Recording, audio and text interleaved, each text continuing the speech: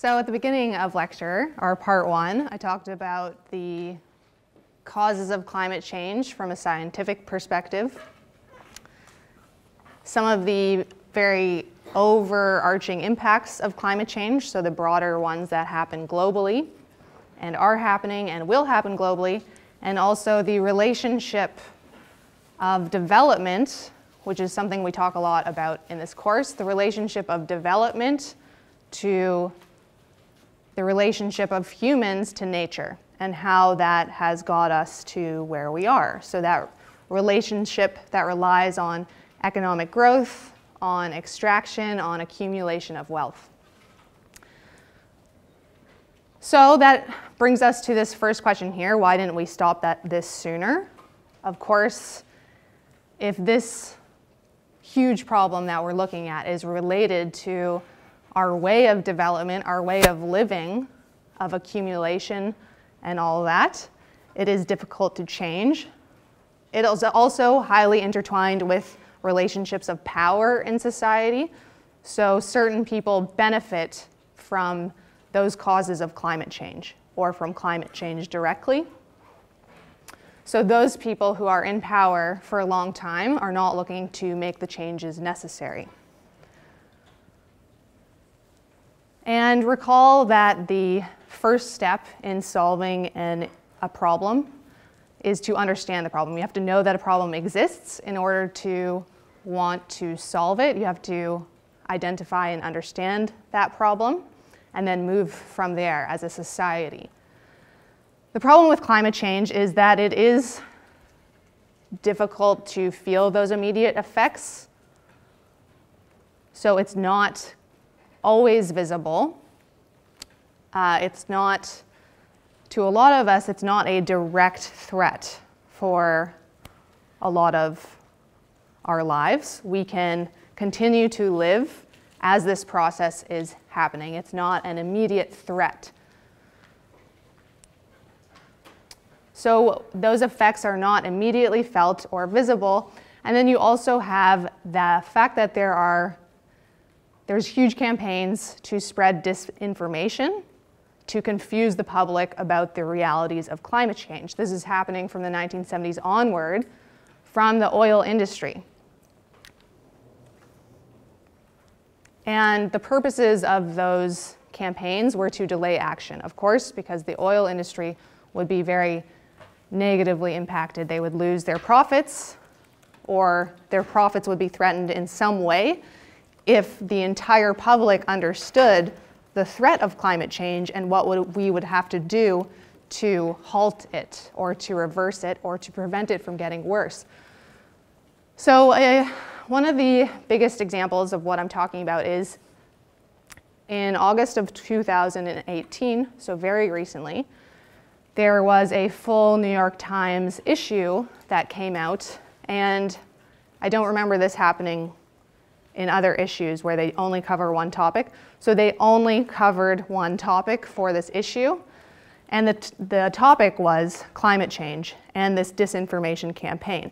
So what they unraveled through various investigations taking place by investigative journalists and research is that in the 1970s, so these large oil companies, they had their own scientists, good scientists, because they had the money to pay these people well. So these good scientists working for these big companies, they were studying possible impacts of oil and fossil fuels on the atmosphere. And they did find that there was potential for a huge threat to the atmosphere and then to basically the Earth from the impacts of those atmospheric changes from those greenhouse gas emissions.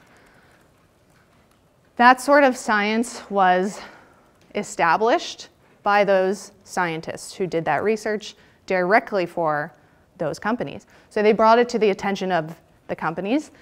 Companies considered making changes, but instead of doing that, what they ended up doing, so I'm telling this story from the New York Times that has all been confirmed on trial through the Senate.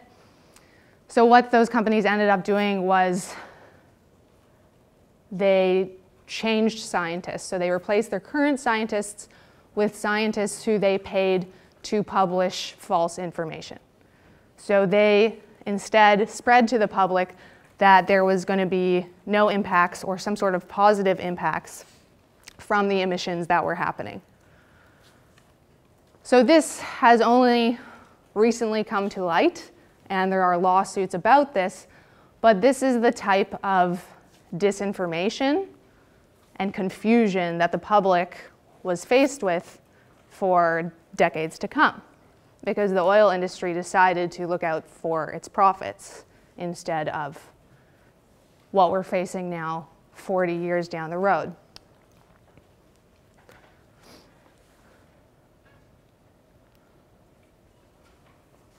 And recall through our topics of neoliberalism, the political weight that something like this would hold. So these huge companies, they do have a lot of political clout. They can lobby, they can really affect politics and policy.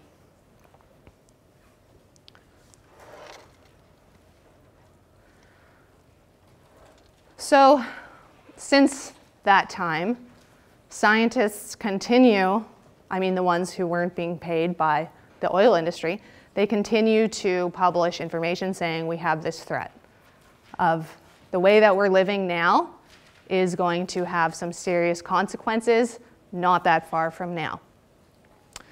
So they continue to get this information out. Huge efforts are concerted in making sure that that is understood. So luckily now we are at a point where most people are on board with the idea that climate change is real. It's happening. It's something we need to think about.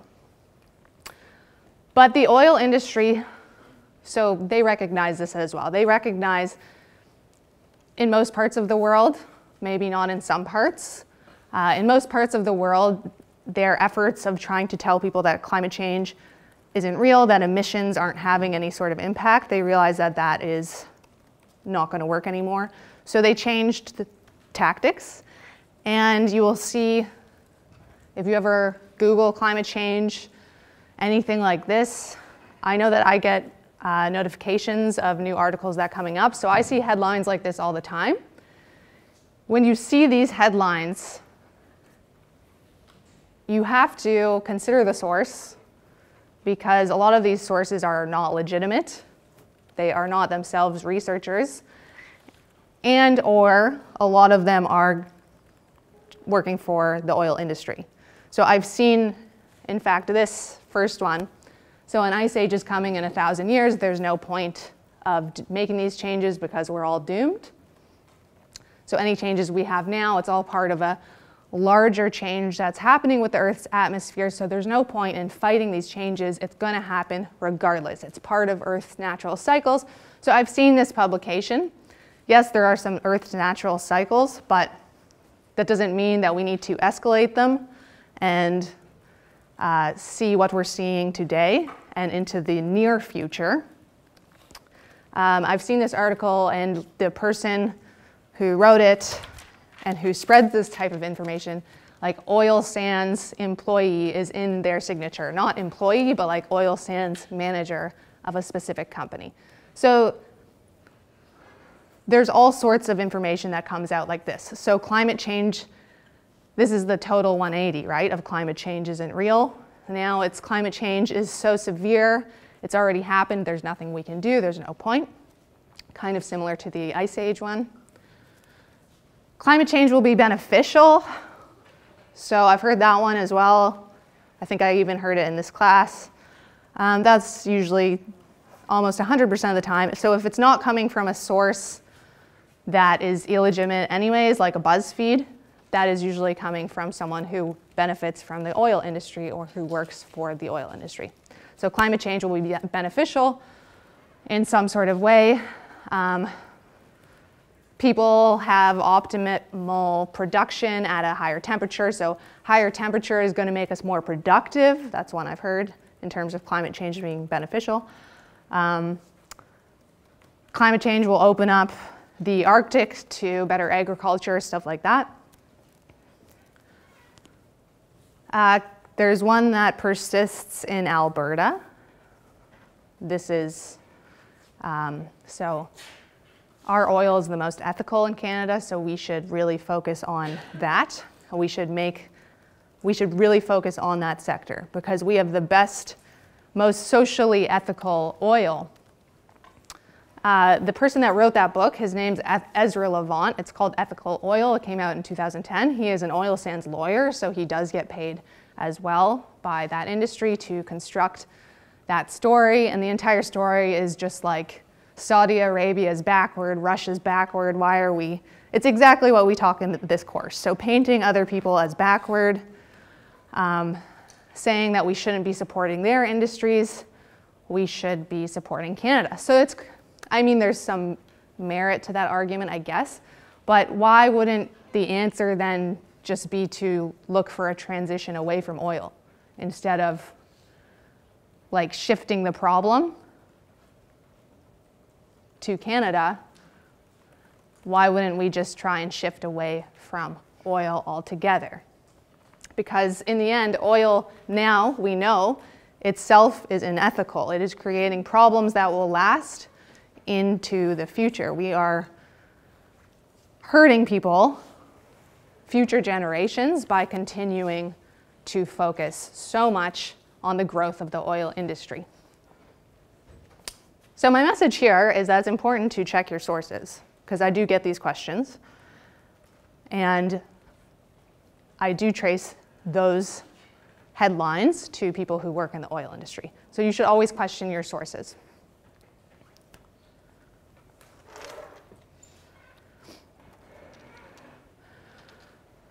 So climate change as a global process. So this is a good question for the test.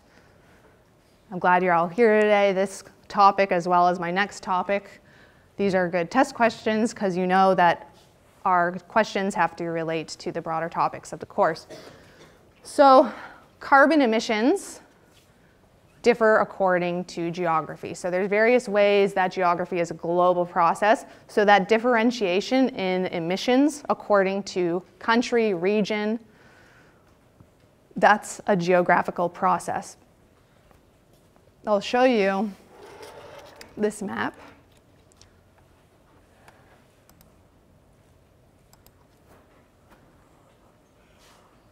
So from the World Bank, the darker blue is higher emissions per capita. So per capita means per person. So you can see that the global north is a lot more higher numbers, the emissions per capita, than the global south, excluding Australia, and looks like South Africa as well has high numbers of emissions. So the more developed countries across. And then Saudi Arabia is in there as well, the darkest blue, for obvious reasons.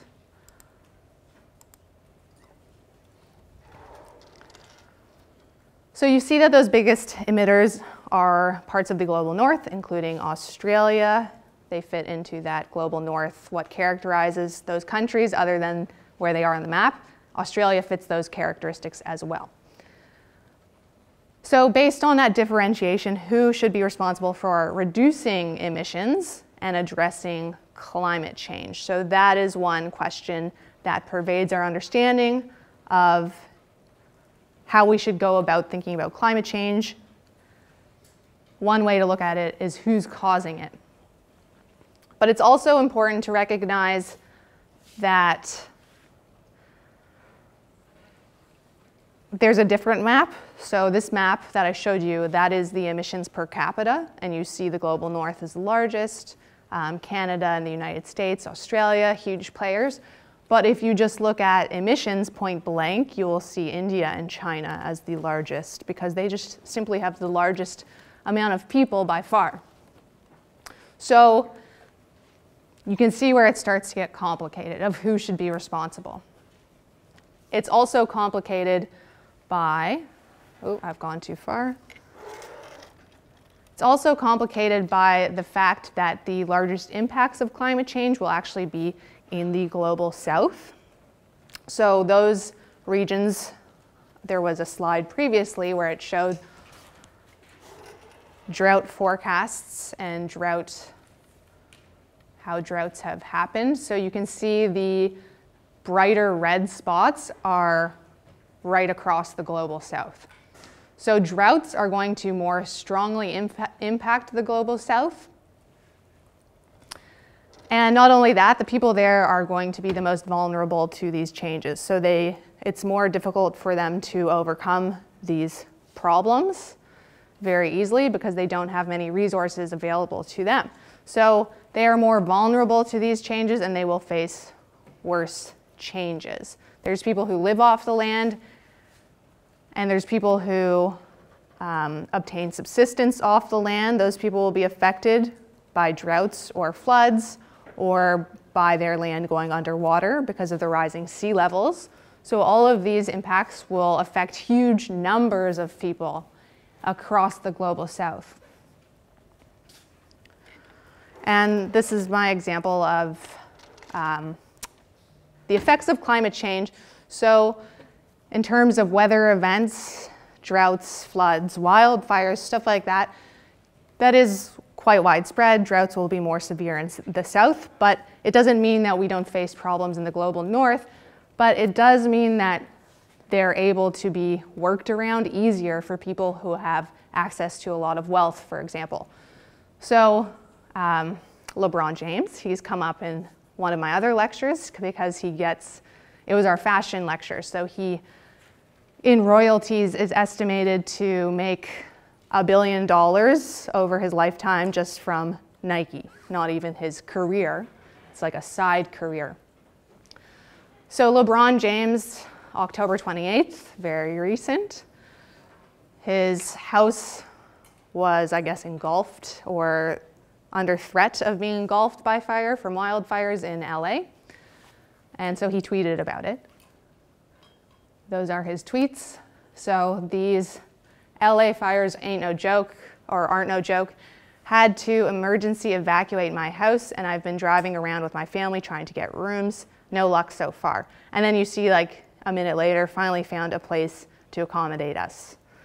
So he's going to be okay under this type of circumstances. People who aren't going to be okay are those who have no other option other than where they're living now. They don't have access to alternative ways to eat food. The food where they are is the food that they have. That's all the stuff that they have. They don't have these sorts of options to just up and move, find a hotel when things go awry. And that is where we get climate refugees. So that's going to be huge change that's going to happen and has been happening. So with this understanding, right, knowing that a lot of the global north, a lot of the wealthier people in these developed nations are going to be okay, why should they have to make those changes, right? Because it's not the problem that we're facing. Shouldn't it be the people who are facing those problems more seriously take on those responsibilities for changing? So you see how it can be complicated when we're talking about who and where should take on those solutions.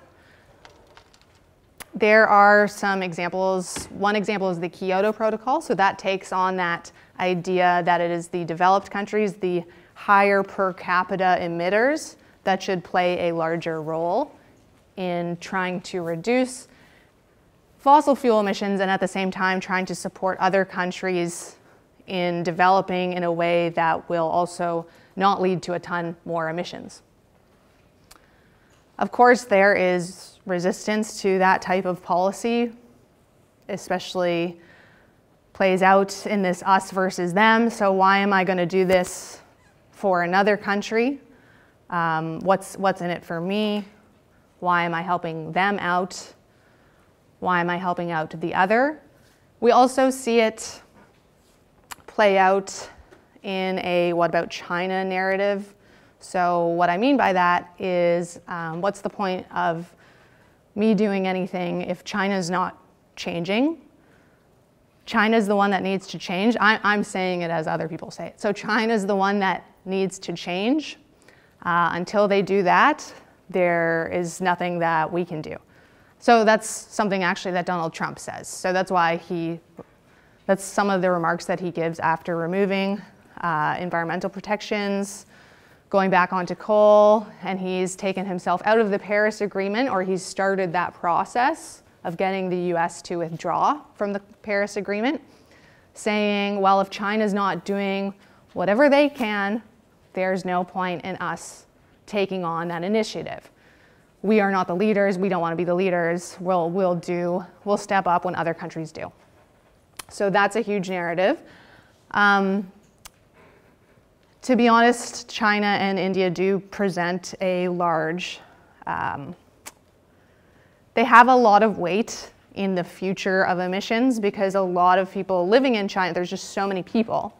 A lot of people living in China and living in India do not currently have electricity. They don't have power, like literal power. So the debate is, when they get on the grid, when they access power, if they go via coal, there's going to be a huge increase in emissions globally. Whereas if they electrify themselves, get on the grid via renewable energy, is going to make a huge difference to the projected amount of emissions in the future. So there are real questions that do stem from China and from India. And in the film that we watched in class last week, so in Before the Flood, Leonardo DiCaprio, he interviews Sarita Narain of India. She's their environmental minister. And she questions him, saying, why are we being held to this standard when you weren't held to this standard of getting on renewables? Why should it be us? All we want is power. These people need power. You guys had that luxury 50 years ago, even more than that, 70 years ago. We have not had that luxury, and we want access to that. Coal happens to be the cheapest and easiest way to do that. So why should we listen to you and use wind power, use solar power, when we have this available and it's the easiest and quickest? So good questions being raised. All that being said, you have, unfortunately, a continuous relinquishing of responsibility when we ask these questions. So if this person isn't doing anything, or if this government or country isn't thinking about it, there's no point. So I want to question that.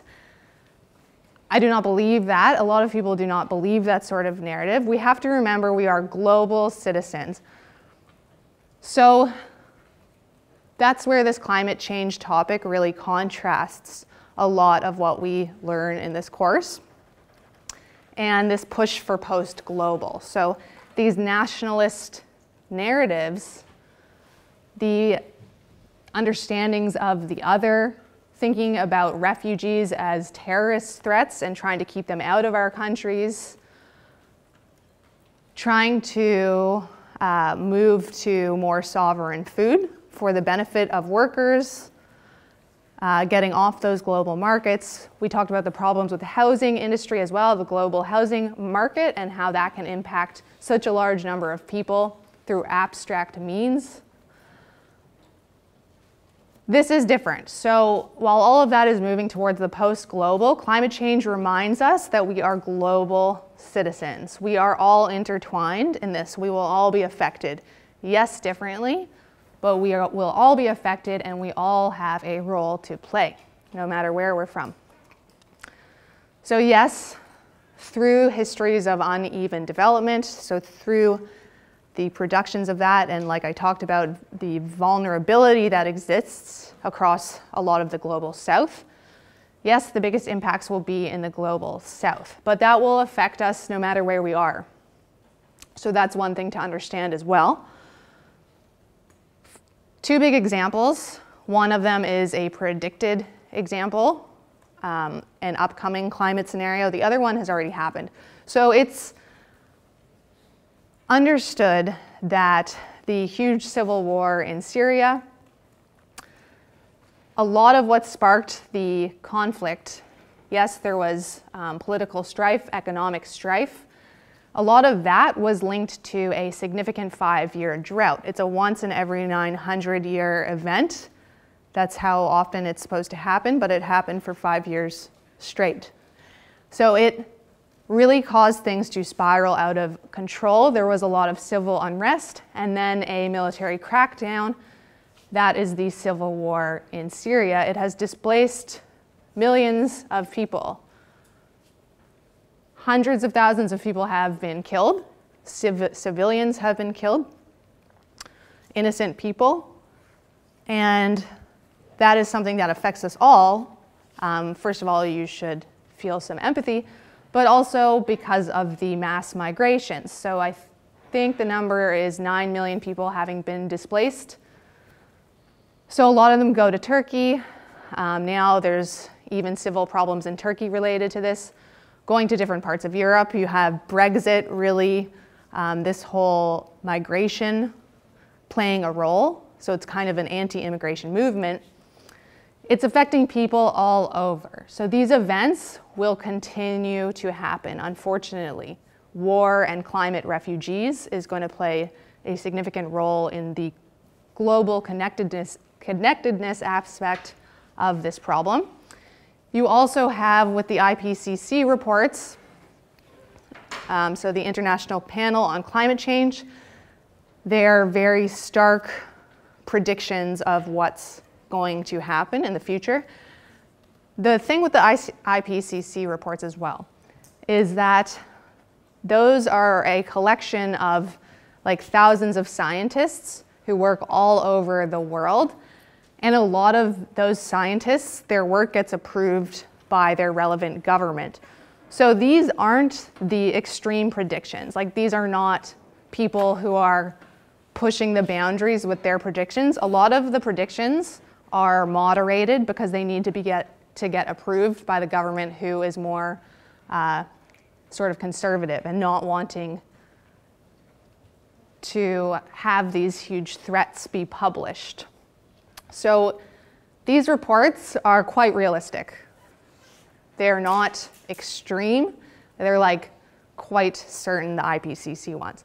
So with what they report and how that relates to Mexico is that 50% of the farmland that exists will no longer be able to exist in a short 12 years. It will probably be 11 by now. You can imagine the impact that that will have on the current situation of migrants moving and escaping where they are, moving to get into the US. This has also already had huge impacts on violence being sparked in the US. It has huge impacts on the refugees themselves, of course. But what I'm saying is that affects you no matter where you are. So even though it's a Mexico problem, it's an everywhere problem. This has implications for countries like Canada and the United States that are considered, right or wrong, they're considered havens. So places for people to go who are in strife.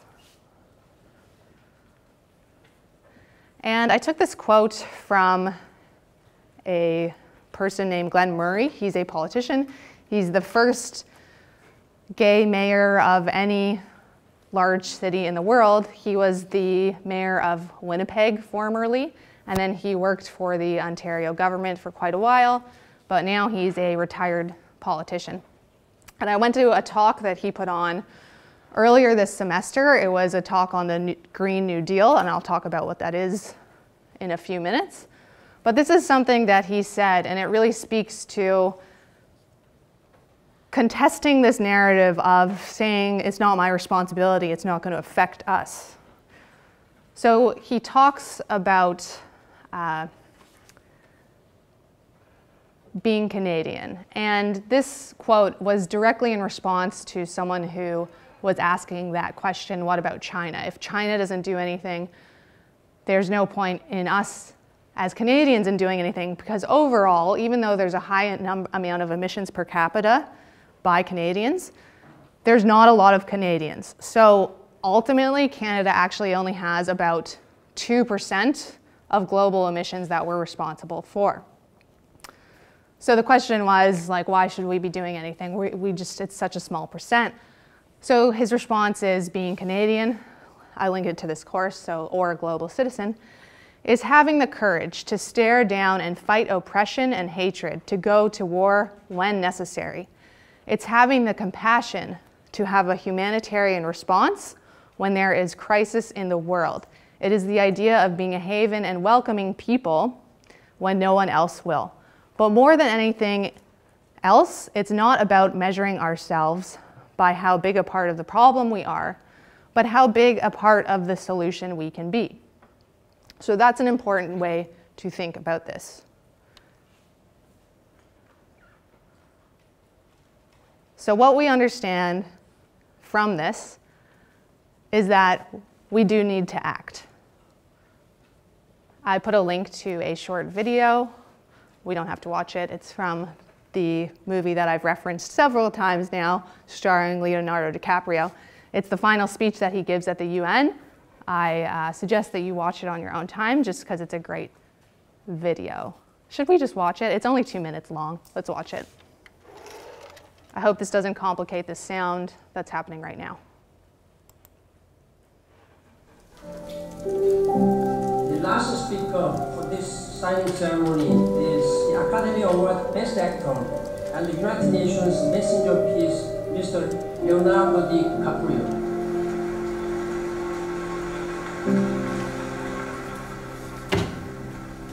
Thank you, Mr. Secretary General, for the honor to address this body. And thanks to the distinguished climate leaders assembled here today who are ready to take action.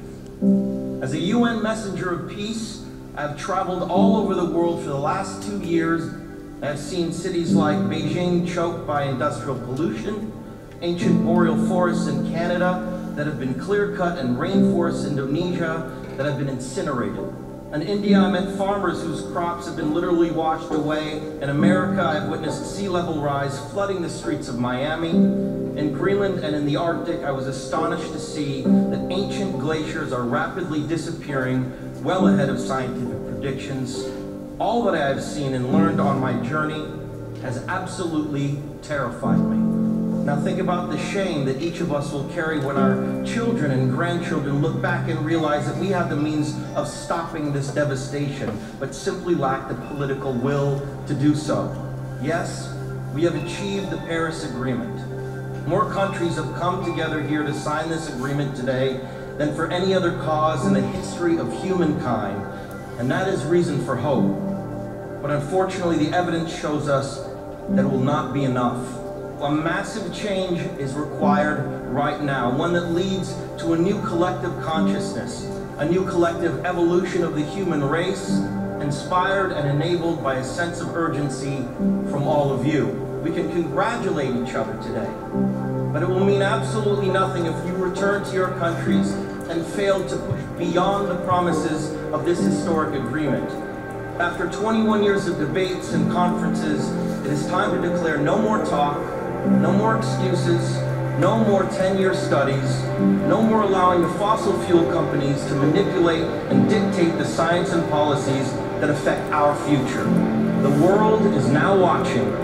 You will either be lauded by future generations or vilified by them. You are the last best hope of Earth. We ask you to protect it, or we and all living things we cherish are history.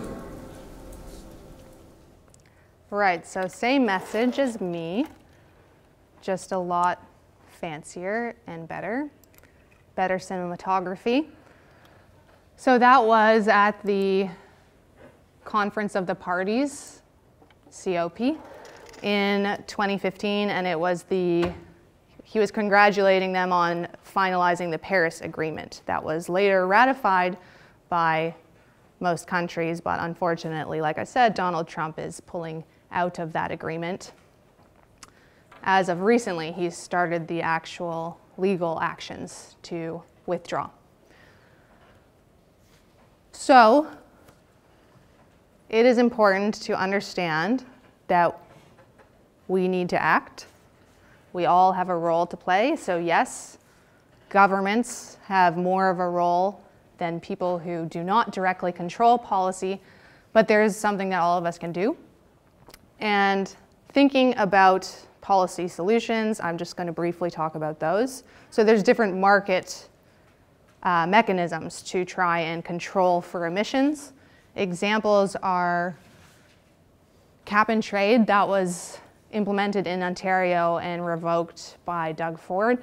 That was a good one because it also had an equity focus. So the money that was charged to different industries, the biggest emitters, it would be used for some sort of social equity good. It would also be used to spur innovation in those industries. So it's actually quite an economically progressive policy that was in place. So it's not trying to necessarily screw companies over. And it was widely accepted by those companies as well. It wasn't thoroughly opposed as Doug Ford makes it out to be. A lot of the industries and the union heads at those industries, they were in favor of this sort of idea that was a market mechanism, but it also focused on equity. Carbon offsets and carbon tax are other market mechanisms. So playing into sort of consumer demand and consumption, trying to reduce from that end doesn't always work, but there's definitely some merits to it. Divestment is a very strong market mechanism. So that is the idea. It just has such a big impact. So institutional investors especially, so places like U of T, think of all the tuition paid by people in this room alone. So multiply that by the 80,000 students that are at U of T. U of T has access to a lot of funds, and they invest those funds to generate more wealth every year. Increase through interest their investments. So places like U of T and different investment funds, even like provinces have them. There's tons of money to be invested in the world. Forcing those institutional investors to invest their money into equitable or environmentally sound investments, ethically sound investments, is actually a very effective tool, and also suggesting that they divest from environmentally problematic companies.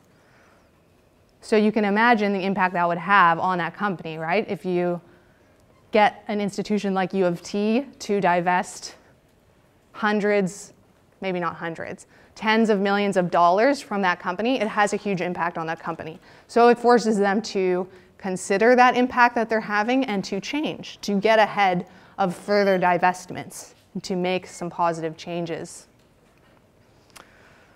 So 350.org, I put the website there, it's all about divestment. It's a company or a not-for-profit that is run in part by Naomi Klein, the author of today's readings. She does work for this organization. She's on the board, and it organizes various pushes for divestment. U of T has its own 350.org chapter to ensure that U of T is investing ethically. And that sort of investment also affects Canada on a whole. So even this semester, I think it was late September, there was a huge divestment from all Canadian companies. So a Norwegian pension fund, it has people's pensions, they have a lot of excess money to invest. They said that Canada, it's funding oil sands, it's no longer in their interests to be connected to something like that. So they withdrew tens of millions of dollars as well, just from Canada as a whole. So thinking about the economic impacts that can be attenuated onto companies through divestment is an interesting way to think about this, because surely it does push them to change. A lot of the problem is with these market-based solutions, they do leave other problems untouched. So they do not address bigger issues in society. And if you recall, a lot of this relates to bigger issues in society. So these relationships of what development is, the relationships to nature, affects a lot of different other relationships. So the relationships of oppression towards women, towards racialized populations, towards indigenous populations, towards the lower classes, people who have less power, and the oppression of those people. The market mechanisms to make these changes to reduce emissions, they leave those problems in place. So a lot of solutions, actually, they don't directly target the environment. They target the broader encompassing causes of climate change, which is that relationship of humans to nature. So I'm not going to go too into detail of these changes. I actually was telling Caroline here that I taught a fourth-year course this summer that focused really solely on those changes. So a couple of them, one of them is actually Transform TO. That's an example of what we're talking about here, trying to address more than just environmental problems, trying to address wider problems. So focusing on equity, focusing on economic well-being. You can't ignore that that is important. So yes, focusing constantly and solely on economic growth leads to problems, but people still need access to economic well-being, to economic security and safety and stability. So the Green New Deal is a prominent example from this year. It is championed by Alexandria Ocasio-Cortez, especially several other congresswomen in the US, and also by Naomi Klein. She put out a book about it this October. So this Green New Deal, it would be based on these various premises. So ensuring economic well-being for everyone, investing in green jobs. Those green jobs are safer, healthier as well. There is opportunity for this. So there's green jobs that are available. They are on the rise in Ontario and across Canada, while the oil sector jobs are decreasing. So it is beneficial to keep emphasizing this type of growth, these green jobs, for all sorts of reasons. People getting jobs is the main one, and they're good jobs.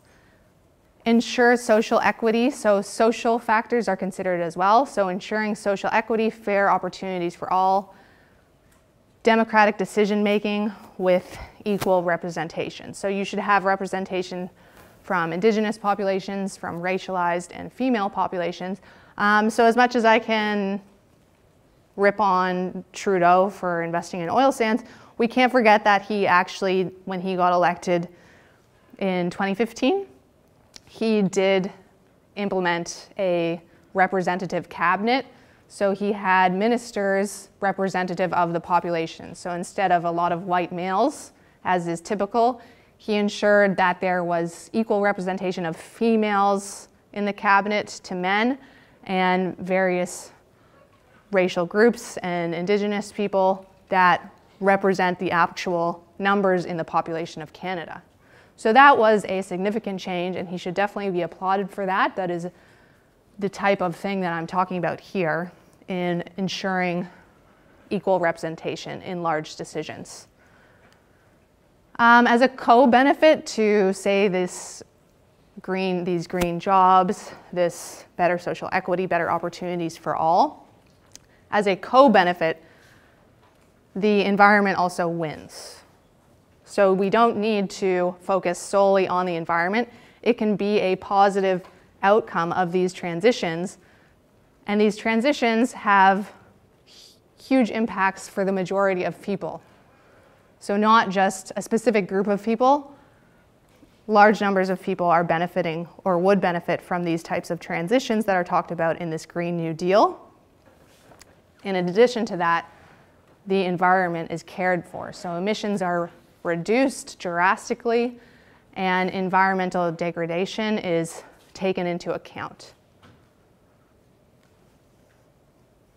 So we shouldn't be part of my conservation and development course, it talks about this constant narrative of solving environmental problems in a way that takes away from like economic freedoms and from stuff like that. So it's constantly, these conservation efforts historically have been widely contested because they're always imposed onto businesses in some sort of like tax or impact like that. So they diverge from each other. Conservation, environmental conservation, it always takes away from the freedom of businesses historically. So these transformational changes, we're trying to get out of that narrative and pose environmental solutions as a co-benefit to primarily economic solutions and social equity solutions. So yes, a lot of that stuff is, that's more theoretical and political, so it doesn't necessarily apply to your every single day lives and what you do, but there are things that you can do in your everyday lives as well.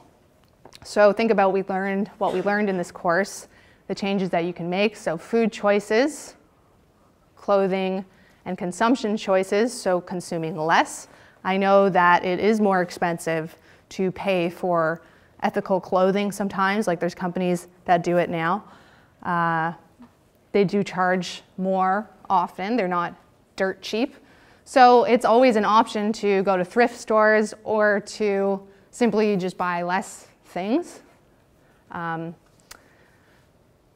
also are able to support refugee and migrant rights, so that's what we talked about last week. All of these things are related to each other through global processes, especially through this last one of climate change. So even if they don't seem directly related, they are in some way related. Whatever you can do to consider social equity, social well-being of others in your day-to-day or in your year, if you want to join some sort of committee this year, make that your goal.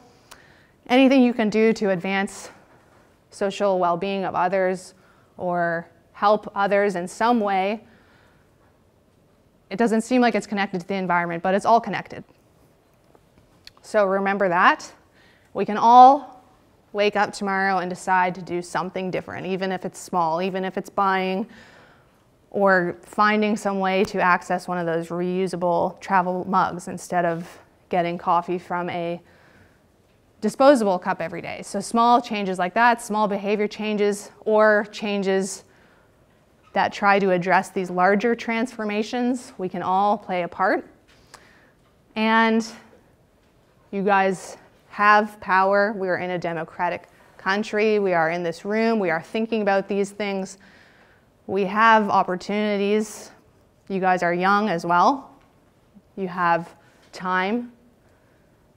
So you do have power. So what I put here is don't let anyone tell you you can't make a difference because of who you are. I'm telling you, you can make a difference. And that is all for today.